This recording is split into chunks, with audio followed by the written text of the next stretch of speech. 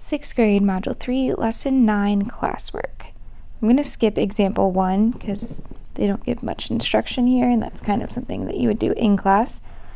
So I'm going to go down to exercises. Number 1, create a real-world situation that relates to the points shown on the number line model. Be sure to describe the relationship between the values of the 2 points and how it relates to their order on the number line. Okay, so it's a vertical number line, which makes me think of either like elevation or temperature. So I'm going to go with temperature, and I'm going to say maybe there's someone who lives in like a really cold climate, like Alaska. Let's say that Tom lives in Alaska. He recorded the outside temperature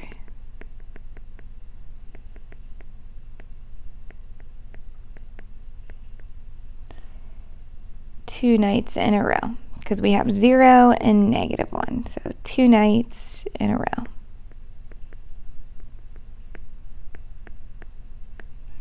On the first night,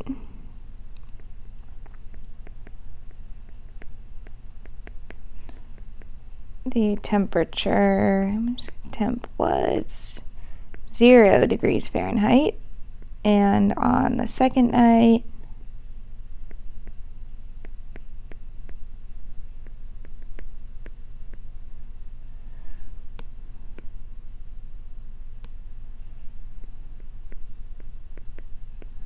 it was -1 degrees Fahrenheit.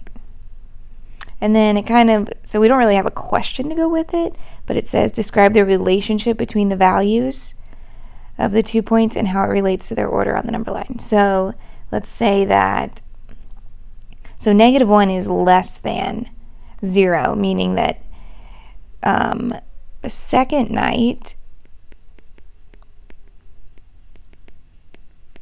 was colder than the first night,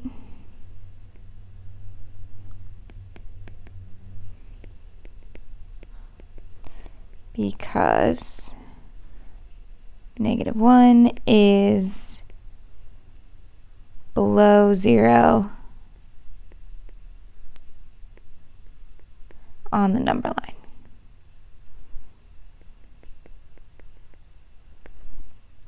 Yeah, so something like that. You can have a completely different problem, but you just need to make sure at the end part you're describing the relationship between 0 and -1. For each problem, determine if you agree or disagree with the representation. Then defend your stance by citing specific details in your writing. Felicia needs to write a story problem that relates to the order in which the numbers -6.5 and -10 are represented on a number line. She writes the following. During a recent football game, our team lost yards on 2 consecutive downs. We lost 6.5 yards on the first down. During the second down, our quarterback was sacked for an additional 10-yard loss. So what I see here, if we lost 6.5, that's -6.5, and then was sacked for an additional, so sacked means you lose yards, 10-yard loss, so that's another -10-yard loss. Which, so far the numbers are correct. On the number line, I represented the situation by first locating -6.5. I located the point by moving 6.5 units to the left of 0, which would be correct. Then I graphed the second point by moving 10 units to the left of 0. That would both be correct because they're both negative, so we're moving to the left of 0. So I agree. And then we need to defend by citing specific details. So I'll say that they are both negative.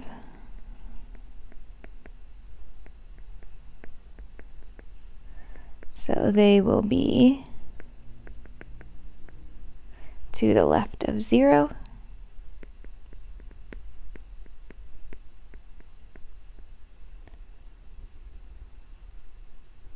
And we can say that -10 is less than negative 6.5 because it is further to the left.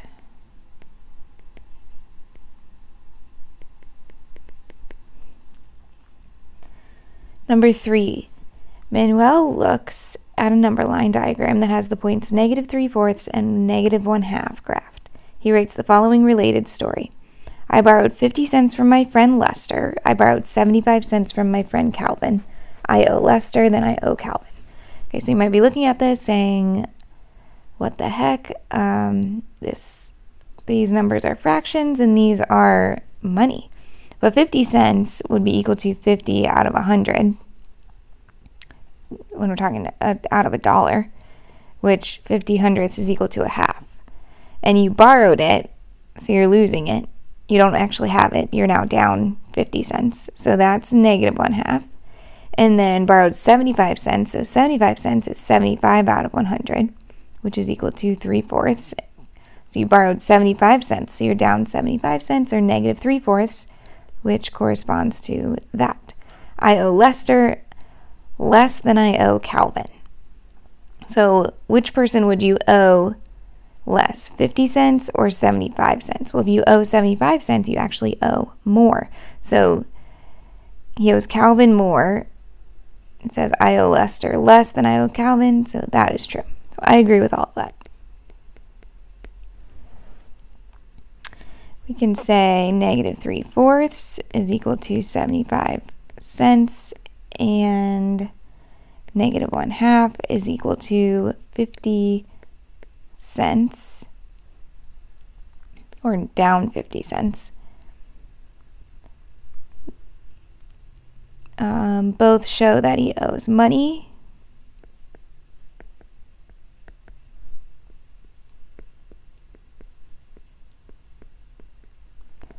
And negative 3/4 is farthest to the left on the number line.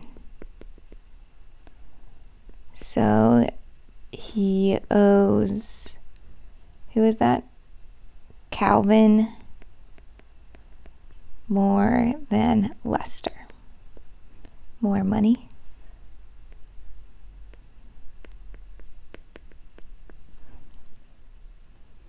Number 4, Henry located 2 1/4 and 2 1/10 on a number line. He wrote the following related story. In gym class, both Jerry and I ran for 20 minutes. Jerry ran 2 1/4 miles. I ran 2 1/10 mile. I ran a further distance. So I think it's easiest to either put these both in fraction form or decimal form.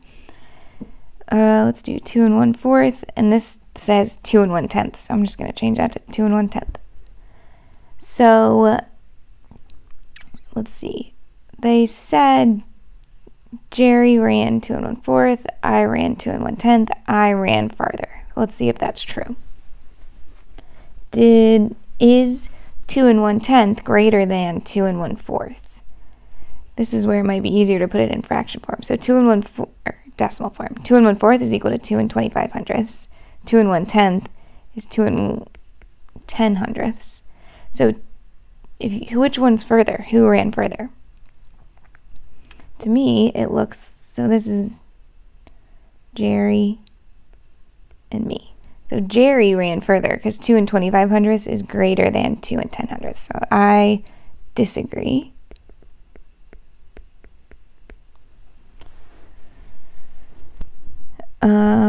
We can say 2 25 hundredths is farther to the right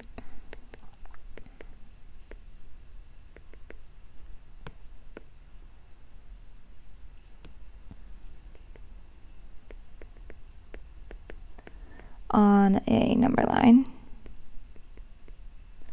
than 2 1/10. So I did not run a further distance.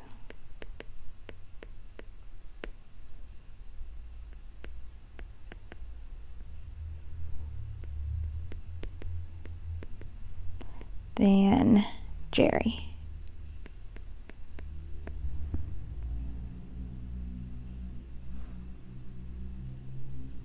Number 5, Sam looked at 2 points that were graphed on a vertical number line. He saw the points -2 and 1 5/10.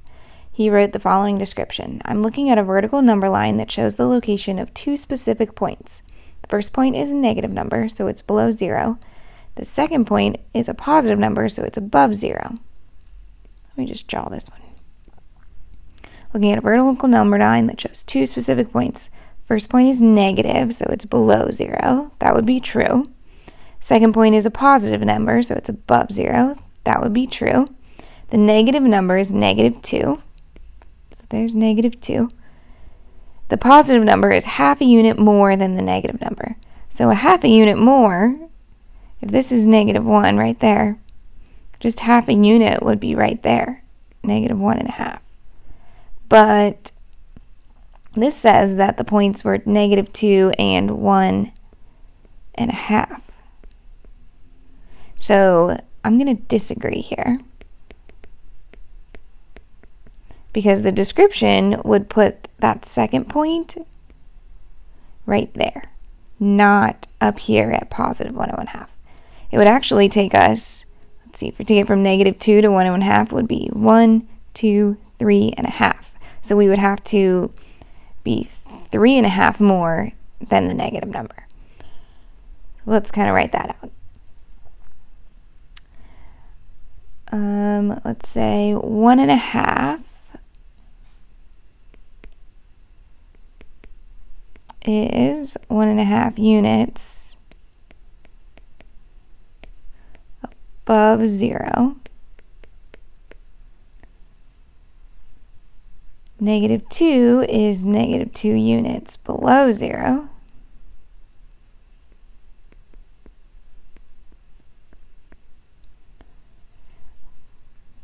That would mean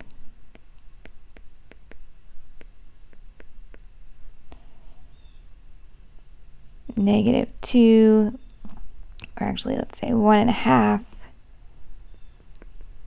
is 3.5 units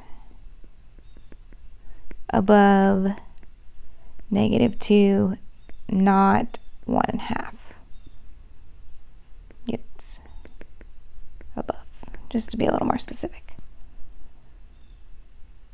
Number 6. Claire draws a vertical number line diagram and graphs 2 points, -10 and 10. Draws a vertical number line, writes -10 and 10.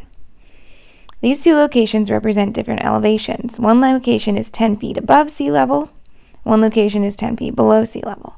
On a number line, 10 feet above sea level is represented by graphing a point at 10, and 10 feet below sea level is represented by graphing a point at -10. So I would agree. So the 0 here represents sea level.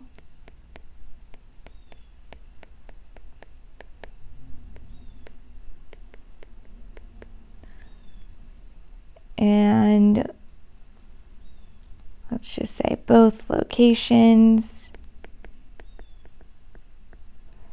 are 10 feet from 0.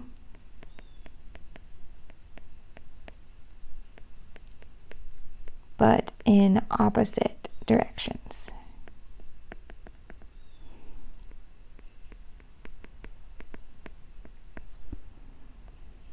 Number 7, Mrs. Kimball, the 6th grade math teacher, asked the class to describe the relationship between 2 points on the number line, 7 45/100 and 7 5/10, to create a real-world scenario.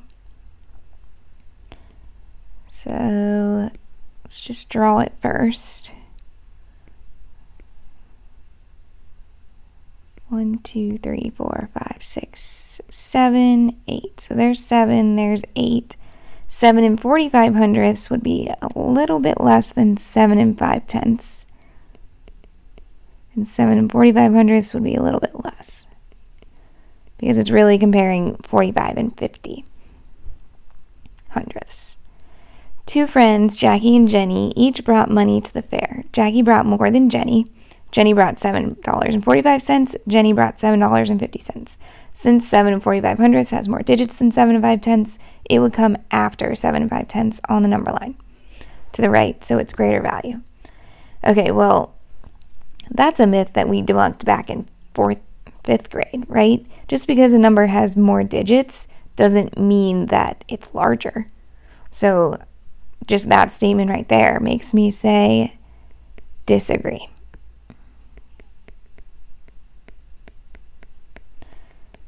Just because a number has more digits does not mean it is larger.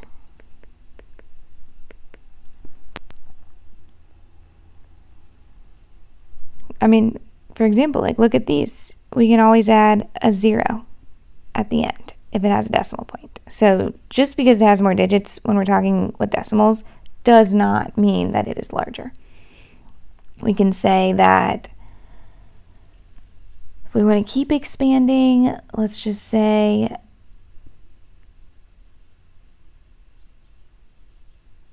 7 and 50 hundredths is greater than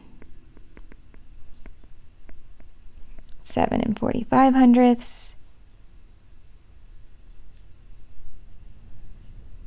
because 50 hundredths is greater than 45 hundredths, and we can also say 7 is equal to 7, so those kind of cancel each other out. And number 8, Justine graphs the points associated with the following 1/2 numbers on a vertical number line: -1 1/4, -1 1/2, and 1. She then writes the following real-world scenario.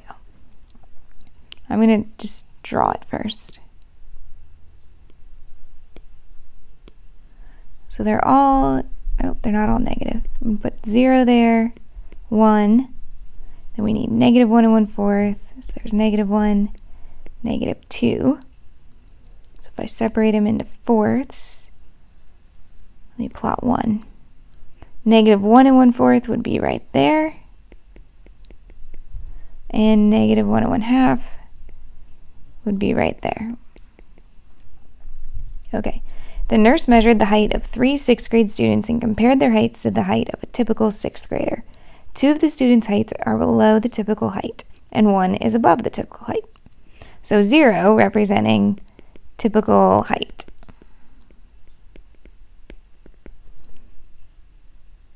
And so far I agree because it says 1 is above the typical height, which we have right here. 1 is above, and 2 are below. The point whose coordinate is 1 represents the student that has a height 1 inch above typical height. Okay, I agree. It's right here. Given this information, Justine determined that the student represented by the point associated with -1 1/4 is the shortest of the 3 students. Okay, so they're saying 1 1/4 is the shortest, but if we're looking at our number line here, actually -1 1/2 would be the shortest student. So I disagree.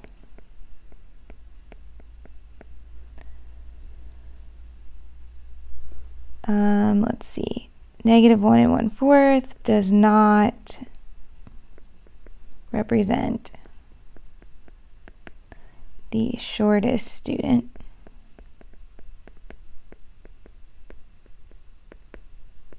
-1 1/2 does. -1 1/2 is farther from, or farther below 0. Let's say that.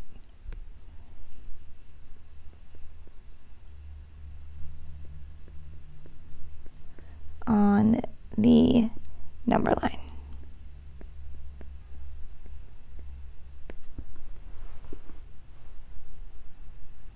And that is all.